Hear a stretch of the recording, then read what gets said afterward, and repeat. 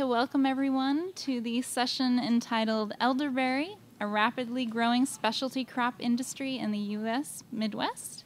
And we're actually going to have several speakers, about 5 today, and they will go ahead and give their talks in succession. So if you could hold your questions to the very end. This is a videotaped session, so we need everyone to speak into the microphone. If you have questions at the end, come on up to that one there and go ahead and ask. And Michael Gold will be our first speaker, and I will go ahead and turn it over to him. There are handouts coming out too as well. Oh, my name is Catherine Bonnert, by the way. I'm the moderator, and I work for Lincoln University under the 2501 program. So welcome. Thank you so much for coming. Thank you, Catherine. Thank you to North Central Region SARE for supporting our project. We're real excited about Elderberry, and as Catherine mentioned, this is going to be a team effort because working with Elderberry is in fact a team effort. So we're going to have little vignettes from different experts. Terry Durham, are you in here? See that hand raised up? The man standing up in the back there. He's one of the primary elderberry groves here in the USA, and so the expertise in this room, if we don't know the answer to the question, then the answer isn't known at this point in time. I would think it's safe to say. So this is, we're just trying to give you a real flash sense of what's going on in the state of elderberry here in this part of the country. So I'm Michael Gold. We're also going to have Pat Byers, who works for Extension at the University of Missouri, Andy Thomas, who works at the Southwest Center as an assistant professor in horticulture at the University of Missouri, Ina Chernushko, who's a marketing specialist for the Center for Agroforestry, where I also work, and Larry Godsey, who's an economist in the Center for Agroforestry, where I also work. So others listed on that list, again, are Terry Durham, who's a grower, Francisco Aguilar, who's an economist in the forestry department at the University of Missouri, John Brewer, who's an elderberry winemaker in Wichita, Kansas, and Park Bay, who's an agricultural lender.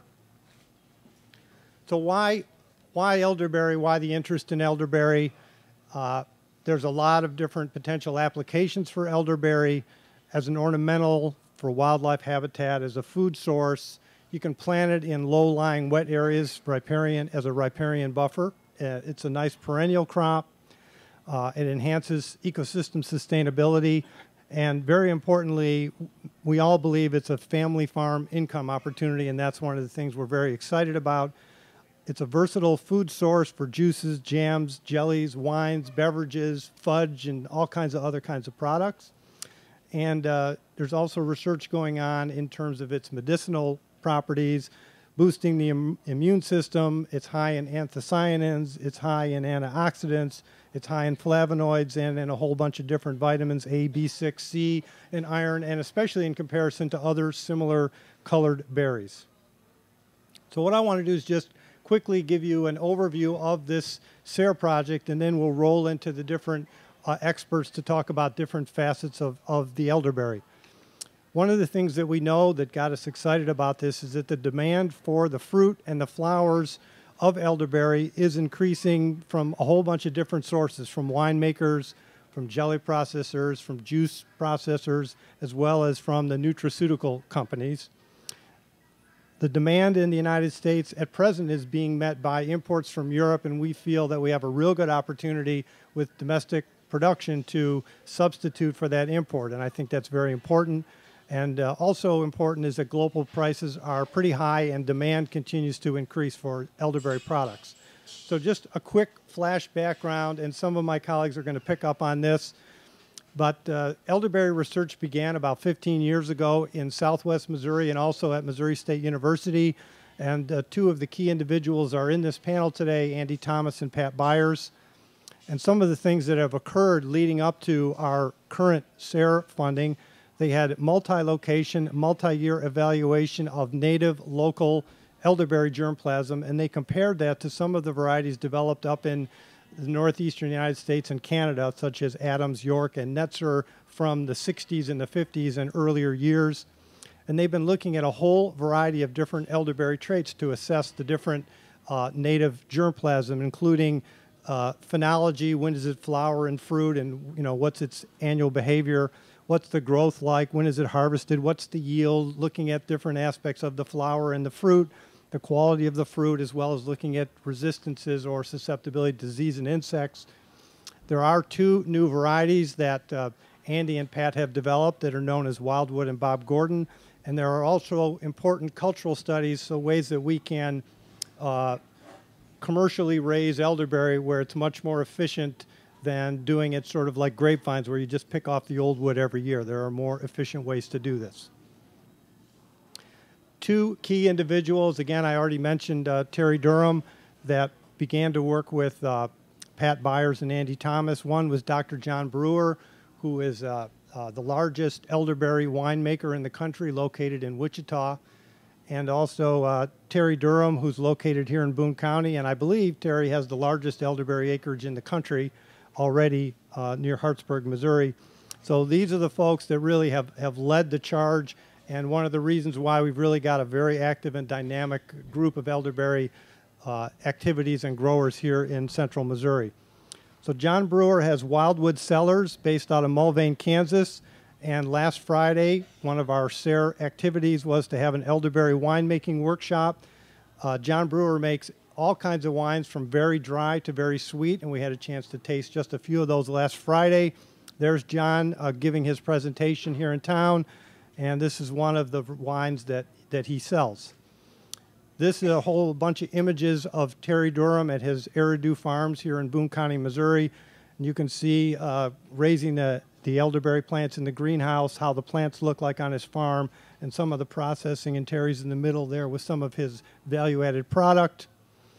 As I said, Terry has been very key in hosting elderberry field days, working with growers, stimulating interest in acreage planted amongst growers, and producing and marketing value-added products. And I want to put a plug in for tomorrow because Terry's offering an elderberry short course here at the Small Farm Trade Show. So if you want to go more in depth on elderberry tomorrow, you'll have an opportunity to do that.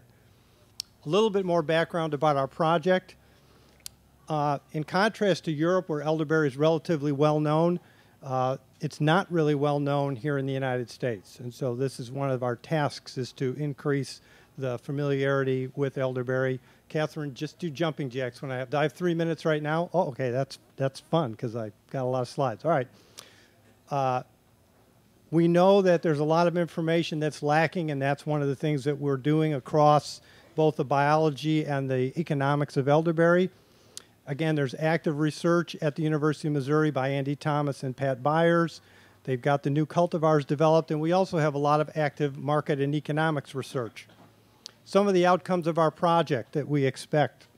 One is to support the establishment of existing growers and new elderberry growers or clusters of growers. We also need to provide decision-making information to help landowners make that no or no-go decision on elderberry production so they can reduce their risk in getting involved in this.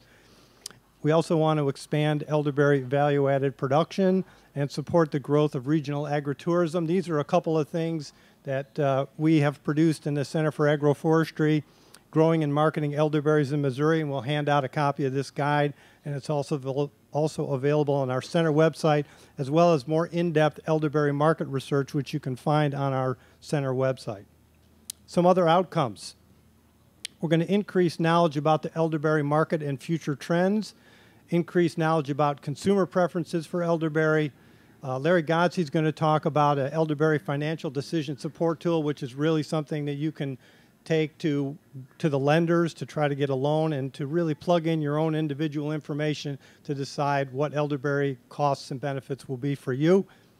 We hope to increase coordination among players in the industry and ultimately increase consumption of elderberry with resultant positive human health benefits. And I wanted to mention that there is a National Institute of Health funded study that includes elderberry ongoing at the University of Missouri. And finally, the bonus coming in 2013, we're hosting the first international symposium on elderberry, both for researchers as well as landowners here in Columbia, Missouri at the Stony Creek Inn.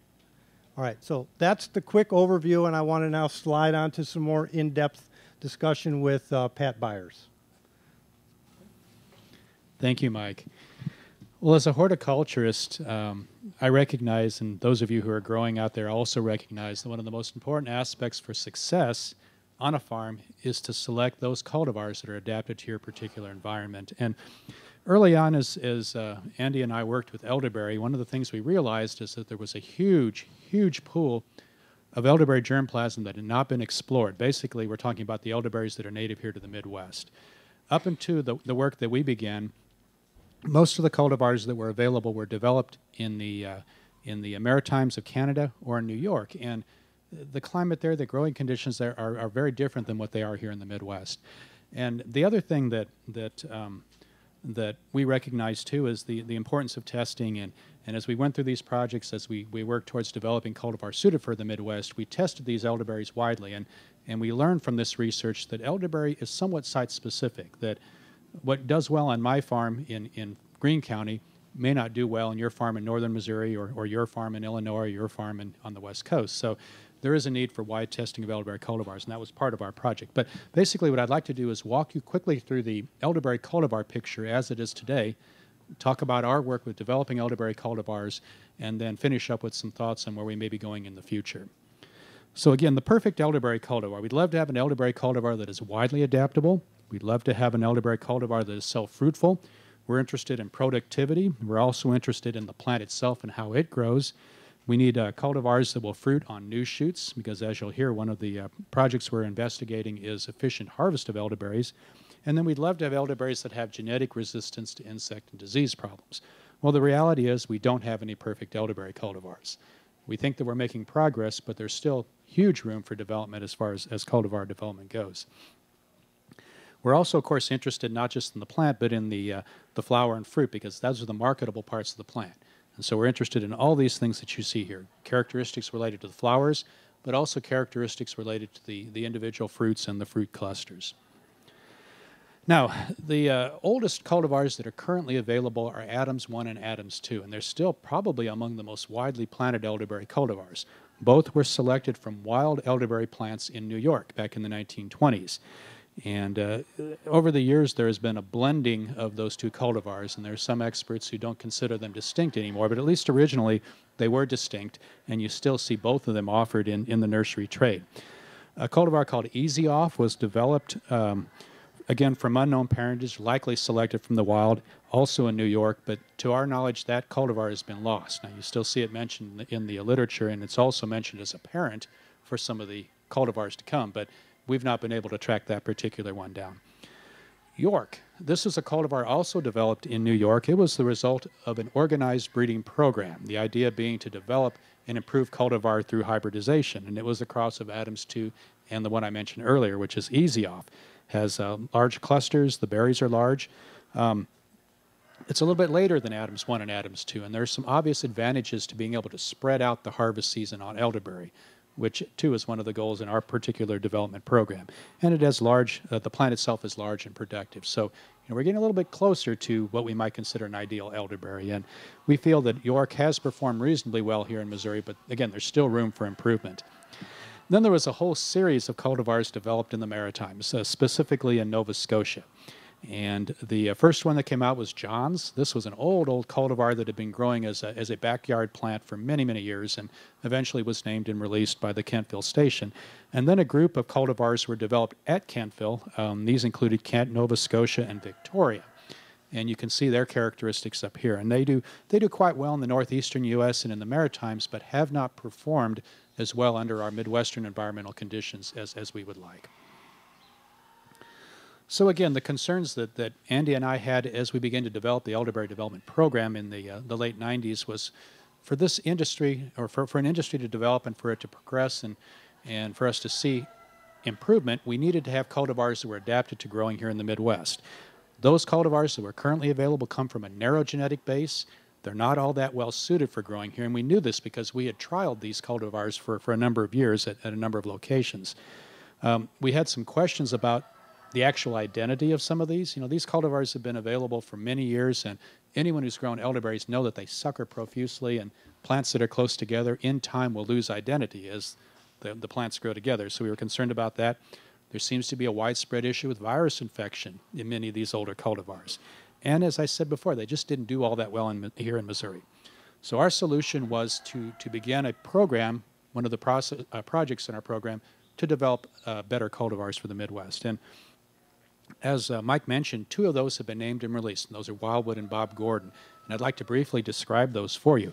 Wildwood was released in 2010. This was a plant originally found in Oklahoma. It was found near Eufaula, and it was found by Jack Milliken, who was married to John Brewer's mother. So there's a connection there between Wildwood cellars and Wildwood elderberry, as I'm sure you figured out. We began testing it in 1998 and tested it under several test names. Here's a picture of John and Marge Milliken. And again, I have to really give them an appreciation, a debt of gratitude to these 2 folks, because they've been huge supporters of our program. Wildwood is a large plant. It's a tall shrub. It breaks bud fairly early in the spring, about the same time as Adams 2, blooms in June. One thing, when we're thinking about these particular plants, we're obviously interested in the fruit, but we're also interested in the flowers, because that's another potential market for elderberry. And in the case of Wildwood, the florets are easily removed and they can be dried as a product. We don't know specifically if it's self-fertile, if it needs to be cross-pollinated, but in our trials, it has been a prolific producer of fruit, and it does set fruit quite well. There's an example of a flower cluster on a first-year shoot on Wildwood. Again, well, that's a huge cluster. That's my hand there holding it. Harvest season is a little bit later than Adams 2, generally by about 2 to 3 weeks, and also later than Bob Gordon, the second one that we've developed. So again, our goal was to lengthen the season, and we feel that we have with Wildwood. Again, late July here in Missouri. It's interesting because it does ripen shoots over a period of time, although if it's managed, and I'm sure we'll hear about this, as a plant that's annually renewed, the harvest season is condensed down to about 3 weeks. If you don't prune them, you've got a longer harvest season. The cymes present in an upright fashion, and this is a bit of a disadvantage because upright cymes tend to be more heavily bird predated, but we haven't seen any major problems from that, but just again, something to be aware of. The clusters are loose, fairly large clusters, especially on unpruned plants, on pruned plants. An 83-gram cluster is a big cluster of berries, and it does sometimes produce secondary clusters, so you get a second harvest or a later harvest off of these plants. And just a shot to show you what Wildwood looks like in our evaluation trials. And there's an example of a cluster on a plant that had been pruned back. The berries are dark purple. They ripen uniformly, and they're resistant to shattering, again, which are things that we were interested in. The individual berries are quite large. We did notice some yield variability. Again, the fact that elderberries seem to be site-dependent, and this was certainly the case with our trials in Mountain Grove and Mount Vernon with this particular cultivar. And as far as juice characteristics, it was quite well suited for winemaking and also for use as a jelly or something along those lines. Rated as slightly to moderately susceptible to leaf spots. We did notice eriophyte mite injury, which we'll hear more about too, but it didn't seem to be significantly worse than Adams 2. The second one is Bob Gordon, and Bob Gordon was released in 2011, and it was originally found near Osceola, Missouri, on the farm of Bob Gordon. And here's Bob and his wife, Kay. It's not as large a shrub as Wildwood. It's smaller in stature, a little bit later bud break, same bloom time. Again, the florets are easy to remove and make a very nice dried product. And again, as is the case with Wildwood, we have some questions about pollination. Similar harvest season to Adams 2, so it's definitely earlier than Wildwood, mid-July in Missouri. Same harvest procedure as far as when the clusters ripen, and again, about a 4-week period of ripening if you don't prune them back. One thing that's unique about Bob Gordon is that the cymes are held in a decumbent position, and they're less attractive to birds, at least in our experience. So this might be an advantage from the standpoint of bird predation.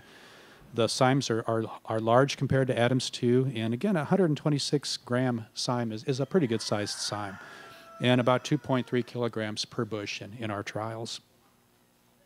And here's a picture of Bob Gordon in the field. And again, notice how those cymes are kind of hanging down. That's a characteristic that makes them less attractive to birds. And there's a close-up of a cyme of Bob Gordon. Again, the berry quality is very nice, dark in color, ripen uniformly, and they're resistant to shattering. A little bit smaller berry than some of the others we've tested. And again, yield variability noted between our test sites. There's what Bob Gordon looks like harvested in a lug. And again, good quality as far as the juice, juice characteristics that would make it quite suitable for winemaking or for processing into jelly. Again, it was rated as slightly susceptible to both mites and to leaf spot diseases, and it seemed to be more resistant to these problems than Adams 2 in one study, and then very similar to Adams 2 in a second study. As far as the future, this work is ongoing. We've just completed our most recent trial looking at elderberry selections, and we feel we have some that may be suitable for release as improved cultivars. But keep in mind, it's a long-term process to develop cultivars. We want to be sure that they're adequately tested to make sure that they are indeed suited to our environment here. So again, stay tuned. There will be more coming from that particular project. Here's our contact information. If you'd like more information on the development of cultivars, please contact us. We'd be happy to speak with you. Okay. Thank you. I'm Andy Thomas with the University of Missouri, based in Mount Vernon in southwest Missouri. And Dr. Gold and Pat have kind of covered a lot of this, so I'm going to just give a background and update on some of the research that's kind of been accomplished and underway. So a little background, I've always had kind of a personal interest in native, undeveloped fruit and nut crops. So this just, I started my job in 1996, and Patrick and I went to a meeting in 1997 in Wichita where we met John Brewer. It was a small fruit meeting, and they served John's wine at the meeting, and we tasted this wine, and it was really good. This was elderberry wine. And we asked John, where are you getting your elderberries for this wine? And he said, oh, we just walk along the railroad track and we pick fruit. And Pat and I looked at each other and thought, we can grow this. This is a really, maybe a great opportunity. So that's kind of where our thinking began. About that time, the Center for Agroforestry began they were very supportive of developing elderberry as a crop. Patrick and I began presenting some of this interest at conferences kind of like this, asking folks like you, do you have any elderberries that your grandmother has grown that we might, collect and begin looking at? And several of people did. And I'll mention a little bit later, we have a collection of about 60 varieties. So we began getting a few grants, which we'll talk a little bit about. And then Terry Durham has already been mentioned several times as this thing developed. Terry showed a lot of interest early on in our program, and of course, several years later, it's really blossomed. So the initial research was mostly at Mount Vernon and Mountain Grove, Missouri. I don't know if you all are from Missouri, but Mount Vernon is in southwest Missouri. Mountain Grove is in kind of south central Missouri. Our first significant plantings were about 1999, and I mentioned these selections that we collected. We ended up with about 60 of these, including the varieties that Patrick mentioned from Canada and New York. We began evaluating these. And in about 2000, we planted our very significant pruning study. And again, I have the Agroforestry Center supported this financially. It was just tremendous. We didn't have much funding yet for this, so very, very grateful to that. A couple years later, 2003, our first cultivar trial was planted. So the pruning study was a 6 or 7 year study, and it's since been published, and it was kind of a groundbreaking study that showed that elderberry can be harvested by cutting it to the ground every year, making it very simple to prune and harvesting very large clusters. I think it kind of turned the tide on for the way Terry grows elderberries. So I'm not going to go into detail on these grants, but we then, starting about 2004, started getting some grants. So as the interest grew in elderberry, it was tremendous getting some grants, small grants to start with, and as you can kind of see, they got a little bit bigger and a little bit bigger. This is the SARE grant that this conference, that is kind of supporting this conference here today. And then in 2010, I worked closely with a group of biochemists at the University of Missouri and botanists at Missouri Botanical Garden. As a team, we obtained a tremendous grant from National Institutes of Health, which I'll talk a little bit about in a few minutes. And I still want to, down here, University of Missouri Agroforestry Center has continued to support us during all this. So until the big NIH grant, we haven't had a lot of money, but we've had enough money to kind of float this program. And then last year, we got some more grants for the symposium that Dr. Gold mentioned. I'll talk a little bit more about that. So again, their interest is out there. These are not huge grants, but $60,000 is a lot of money that we can use to put on this symposium. So I won't go into great detail here at all, but a lot of studies have been completed. Some of these have been published. We published a paper on antioxidants and medicinal compounds in the non-fruit tissues. That's the flowers, the leaves, and the stems. And I'm working very hard on a paper right now on the antioxidants in the fruit. Hopefully this will be published next year. I know there's a lot of interest in that. We've completed 2 cultivar trials, and the varieties that Patrick mentioned, the Wildwood and Bob Gordon, were published out of the results from those studies. The pruning study I mentioned, we've done a fair bit of juice analysis and some kind of preliminary DNA analysis just to kind of understand the genetic diversity in elderberry. A lot more work to do in those fields. And I put this slide in because meanwhile we're growing, we're doing these projects. We've never actually done a real research study on propagation, but guess what? We've learned how to propagate and grow these things. We've learned a lot about pests and diseases. We've gained a lot of experience. And then meanwhile, a lot of growers have started growing these things, so the body of knowledge is really increasing. It's all, coming together and really benefiting this. And the guide sheet, did you all get this handout? This looks maybe simple, but this, in my opinion, was a monumental work to put this thing together. And it's a very comprehensive, it's about 12 pages? A 12-page guide on growing and marketing elderberries in Missouri, and everyone here helped. So this is really, I really am proud of this. So everyone should get one of those. It's on the website. Did I mess my slide up? So that's the guide sheet I'm mentioning. So,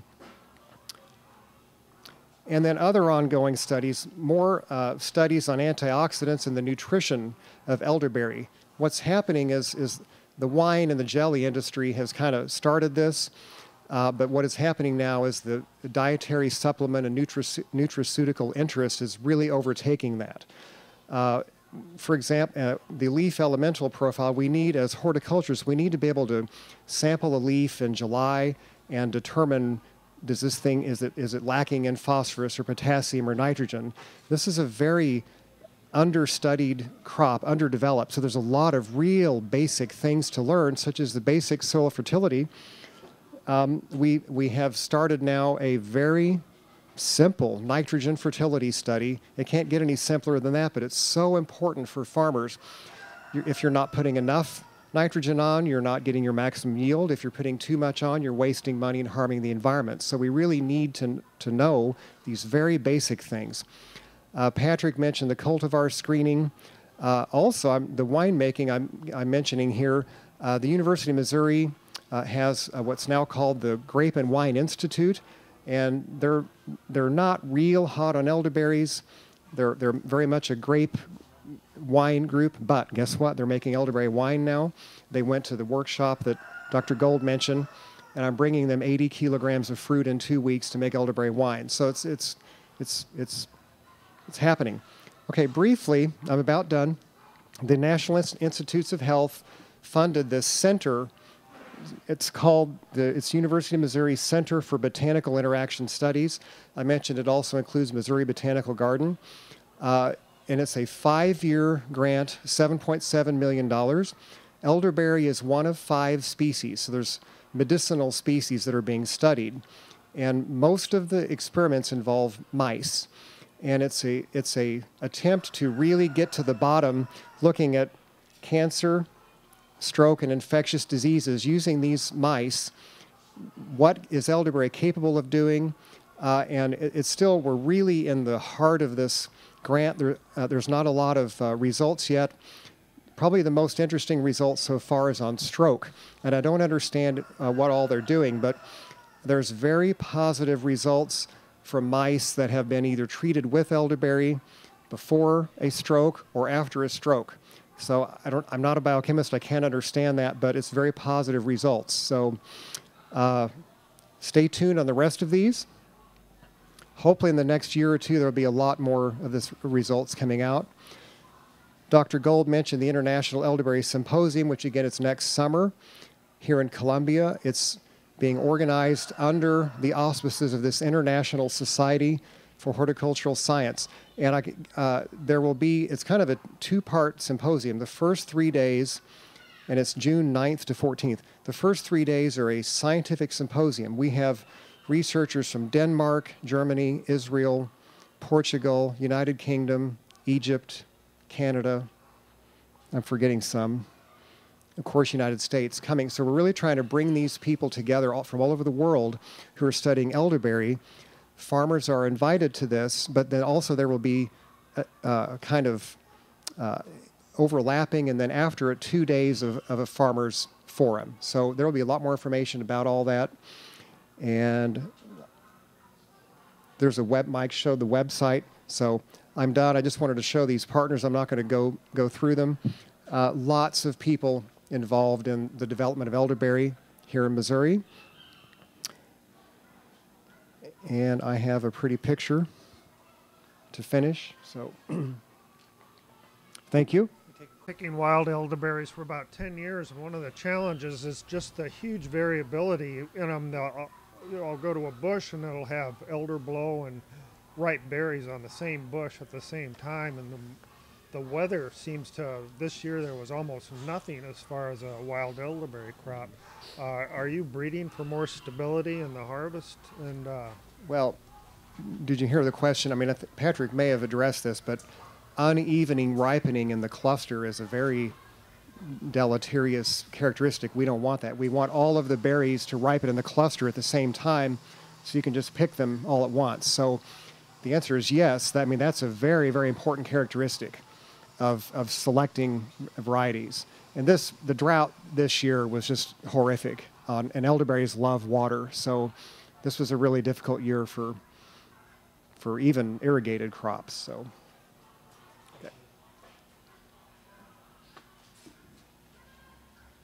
Okay, I'm Ina Czernuszka. I work with the Center for Agroforestry. I apologize for my accent. I hope you can understand me. So we are shifting now to the market studies.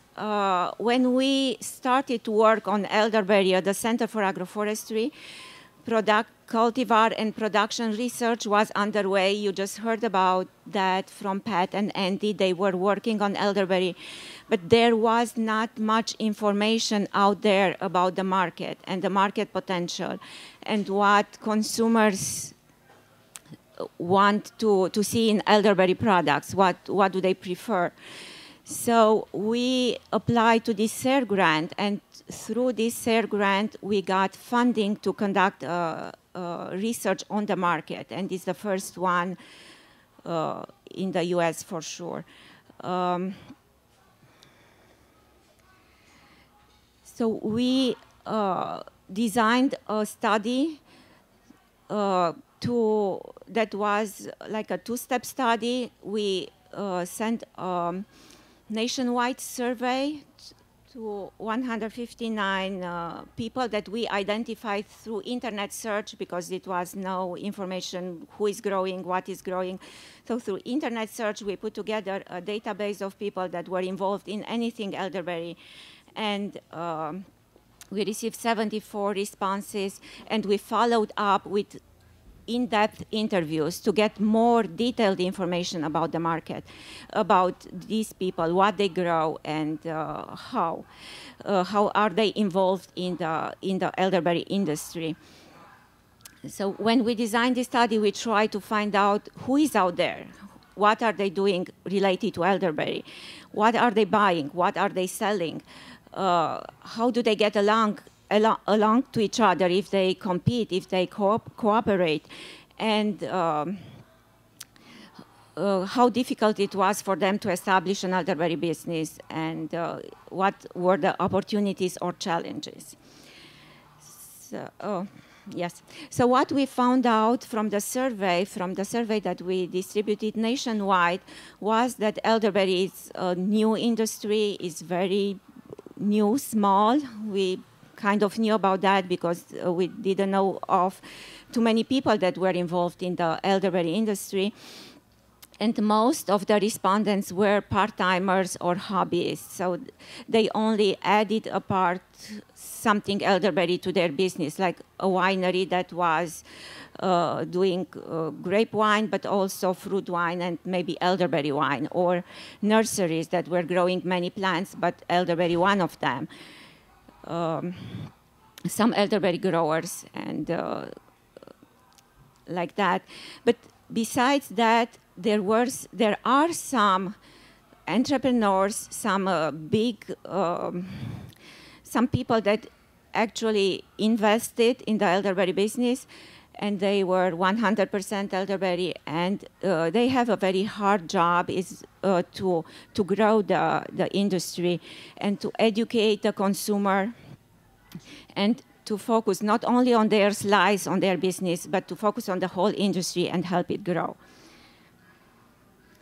Some of the results, because I don't have too much time, I will just go very quickly through some of the results that especially the interview helped us better understand what motivated people to start an elderberry business.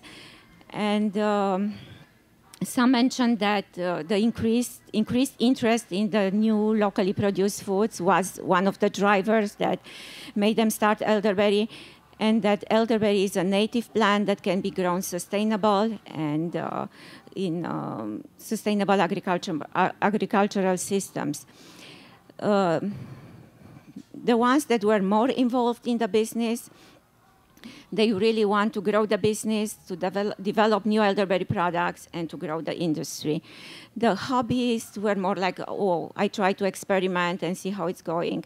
But those that are really involved really want to do something. We try to identify some challenges. Finances is one of them. You need some capital to start an elderberry business. Not a lot, but you need some. And one of the challenges was how to obtain credit, because elderberry is not so known, and banks don't know about elderberry, and they are reluctant to provide funds. Supply is not enough supply. If you want to plant now acres of elderberry, you cannot buy those plants, and especially the cultivars that Pat mentioned. If you want to pick from the wild, they are inexperienced pickers, some of them, and it's not enough anyway. Lack of information on production, but we are working on that. We now have the guide, which provides information on that side. Very labor intensive. If you want to do value added, there is no processing plant. Challenges regarding sales and marketing, and being so small, it's hard to get into the distribution system. Some distributors require larger volume. And especially in the wine industry, people mentioned all kinds of regulations that make it difficult for them. So we mentioned some of the problems on the supply side. You can make some products out of concentrate, but concentrate you need to import from Europe, and it's harder and harder to obtain, and it becomes more expensive. There are all kinds of products that are being sold, from plants to wine to syrup, many that came up in our surveys that our respondents produce. And the good sign is that everybody said the demand is increasing for elderberry products. I put here some quotes. Demand more than I can supply, that's a good problem to have. And demand is increasing, and chefs are interested in this area.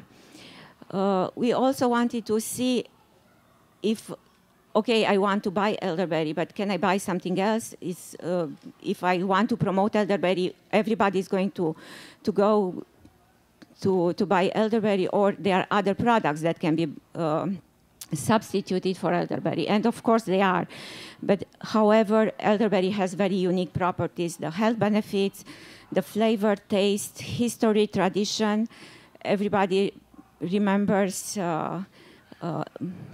grandma's elderberry jelly or elderberry pie and grandpa's elderberry wine. And we also wanted to see if they feel that there is competition, and most of them said no. Demand is high, so we have enough. It's not problem for growers, for winemakers. They cooperate. They create festivals together. Value-added producers create their own niche markets and differentiate their product from the other ones. There is some competition for dietary supplements producers because of Europe and products from Europe and some leading brands that got some recognition, but they don't see it as a threat.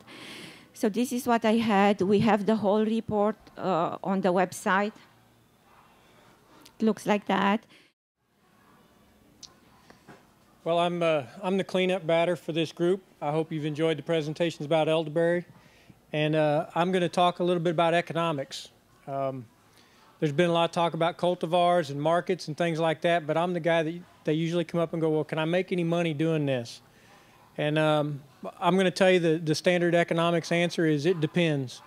It really depends. A lot of people come up and say, how much money can you make growing elderberry? Well, it really depends on a lot of things. And because it depends on so many things, I've made a career out of developing models that add all the different scenarios into it. And what I'm showing you here is an Excel spreadsheet-based decision support model, financial model for elderberry that's based very heavily on Terry Durham's elderberry plantation or his operation and how he would recommend that we do this. It has costs and everything in it. I usually design these things so that a landowner really doesn't have to know much about how to do it. We give them the Excel or the guide sheet, and this model is based a lot on the guide sheet. So this model is available free to anybody that wants it. It's at our website, centerforagroforestry.org. It's like I said, it's an Excel based, so you can download it onto your computer, open it up, run your numbers. But I'm just going to quickly go over this so you can see what basic assumptions are in this model. I developed the model into three main parts: establishment costs, management costs, harvesting and marketing costs, and then down here in the little green box at the bottom, this is where all the good numbers come back, you know, the positive returns and all that kind of stuff. I also understand that some people don't understand finance, but they do know that if I invest $1 today, how long will it take me to get that $1 back? That's really what they want to know. So I might be talking net present value, and I might be talking internal rate of return. I might talk modified internal rate of return, and some of you may know what I'm talking about. But what really makes sense to the landowner is if I put $1 in today, how long will I get that before I get that $1 back? And on top of that, how many dollars will I make on this? That's really what they're interested in. So that's what this model presents. And basically the design of this model is it's all based on drop downs and defaults. If you don't know what I mean by that, I'll just show you.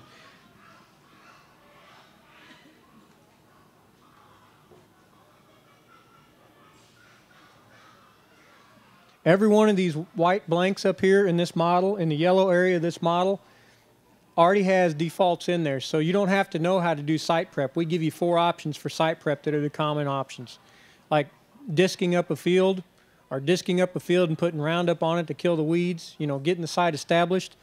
That's all in there. In fact, all you got to do is select the option that you want, and then the cost will automatically go into the model for that option. You don't have to know what it costs you because I've already put that in there for you. Now, this model has all these options for you. Another option that we have is spacing. A lot of people go, what's the optimum spacing for elderberry? Well, it depends. It depends on all your other assumptions. But I'll tell you what, in this model, you can plug in a couple of different spacing options and see which one returns the best return that you want. In this case, we've got it set up as a 4-foot by 12-foot spacing, 4 foot between the plants and 12 foot between the rows, or 2 foot by 12 foot. That's why we've got it set up. I think Terry recommends a 4 by 12. Is that right, Terry? For plants, that's what he recommends is a 4 by 12. So you can play with this however you want. We also have irrigation or not irrigation. We have organic or not organic in terms of how you establish this setup. We even have planting cost. Are you going to plant it by machine? Are you going to do it by hand? All those are included in the analysis of this model. We even have fertilization, the recommended fertilization rates and the cost of doing that. You don't need to know what it costs to apply the fertilizer. We've put it in there for you. So all you have to do is select the management technique that you think you're going to use, and it'll kick out the number in terms of return. For example, right now we have site prep. It's a herbicide with disking. I think we got a 4x12 spacing. Yeah, 4x12 spacing. We're mulching with plastic mulch, and we're putting irrigation tape down with the mulch. And I believe, again, I'll look at Terry Durham. I think those guys will do that, or will show you how to do that, the mulch and tape, irrigation tape. And we also have planting stock is going to be cuttings, and these are selected varieties. Hand planting, fertilization, and permanent grass cover between the rows. That's all set up in your establishment, okay? Management options. Most of the time we talk about management options and what are we going to do around the trees. Well, we're going to compost, a pre-made compost. You can also change that to, I think we've got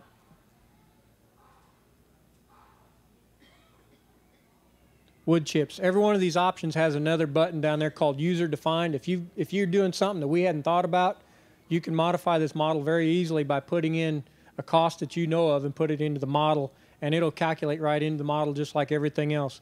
Now, these models are unique because they have production, growth and yield included with the finances. And what I do for growth and yield is I estimate what I consider to be yield for elderberry over time. I kind of draw a timeline out and say, okay, in year 2 they're going to produce this much, in year 3 this much. And I do that for, I think this model goes out to 25 years.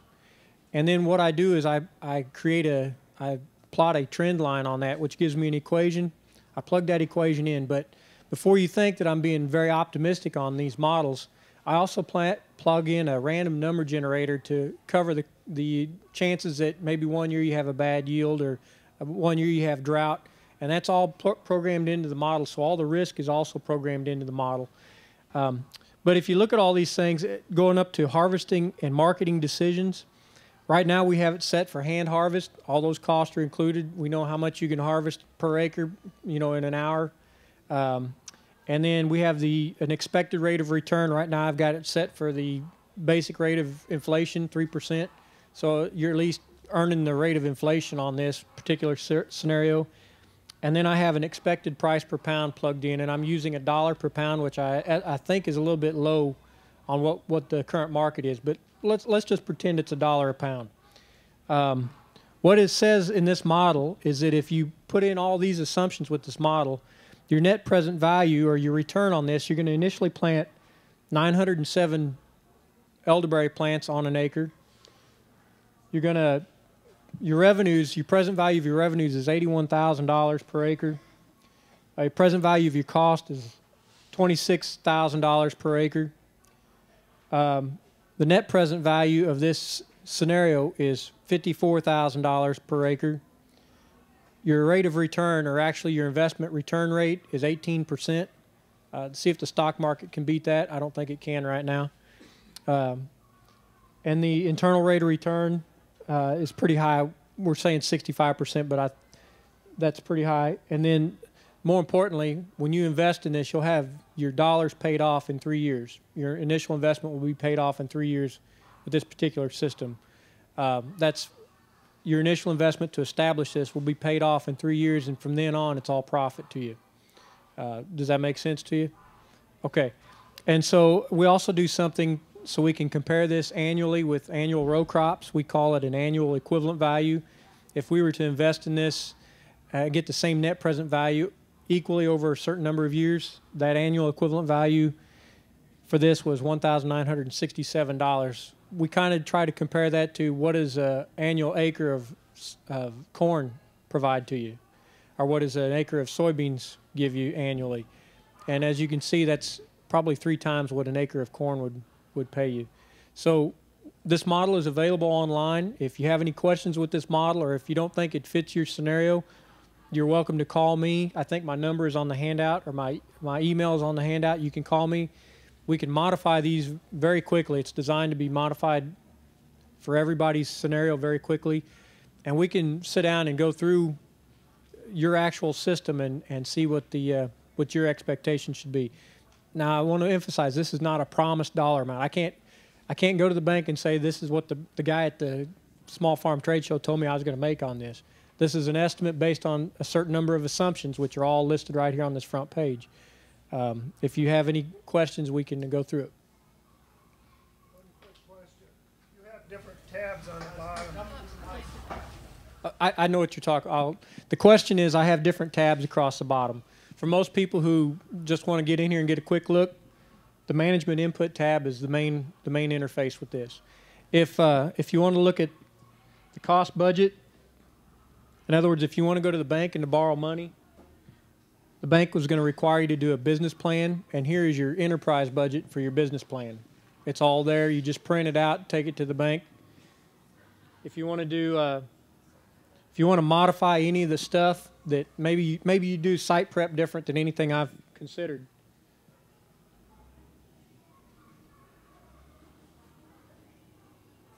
You can go in here under user defined, put in some other cost in the yellow that's based on your site prep situation, and that number will automatically go into the model as your site prep cost. You can do that with any of the costs that I have in there.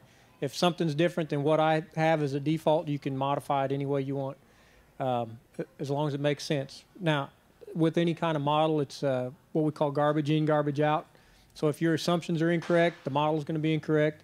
But these assumptions that are currently in the model are based on the most current practice and most current costs and most current production yields. So I consider it to be fairly accurate. Because of the bird issue, has there been any work done with covering the area? I mean, it had to be somewhat contained, but. Yes, the question was, the issues with birds. Have we done anything with coverings? Yes, we have looked at netting plantings, and anytime you net a planting, it adds an extra layer to management.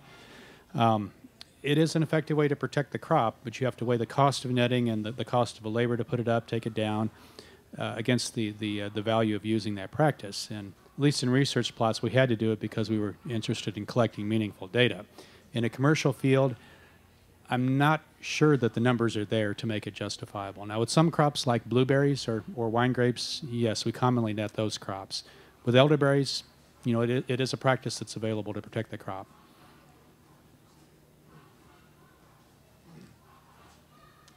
This summer, we netted some of our elderberries, and I bought bird netting. It was about $300 for 1,000 feet, and that would cover the whole row. And it took us quite a while to figure out how to get it on there. We ended up using Coke bottles to cover steel posts and string and twine, and we got it done.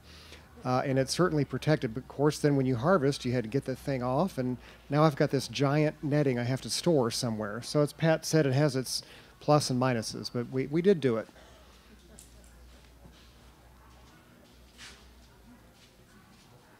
We'll keep going until you cut us off, by the way. I find this fascinating. How often do you update these cost figures, and at this website, is there similar models for different crops? I just want to say I just got this is the last question. So, okay, go ahead. Okay, the question is, how often do I update this? This model we just came out with a year or two ago. It hasn't been updated, but the costs haven't changed that much. I want to point out that this is returns to labor, to management and land as well. That's what these returns are. I do have another model for chestnut, Chinese chestnut. I have a model for black walnut for nut production. I have a model for pine straw, loblolly pine. I have one for jatropha if anybody wants to raise jatropha for oil production, but that was for Mexico. But these models, most of these models, except for the chestnut model, these are online at our website. You can go to our website and pull these up, and they're free. And if you want to play with them, if you find something that you have confusion with, just give me a call about them, because they're kind of a hobby for me too. Well, thank you all for coming. You should, from the information passed out, have all of our contact information, and we're happy to speak with you down the road. So Thank you very much.